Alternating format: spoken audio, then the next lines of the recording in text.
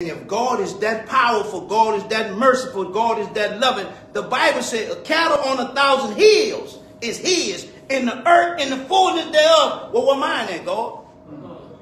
Where mine at? If you give the last the same thing you give the first, where mine?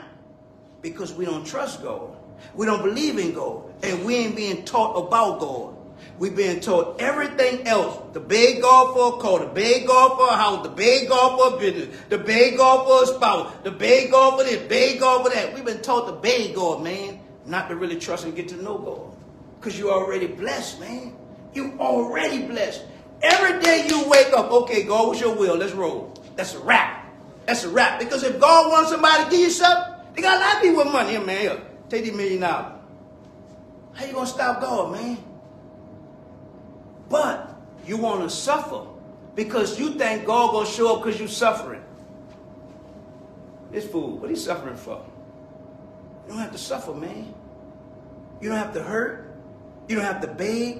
You don't have to do nothing. You just have to trust God, man. Read the Bible. Read the Bible. He said, many are called, but few are chosen. And all things work together for the good of those that love the Lord and those who've been called according to his purpose.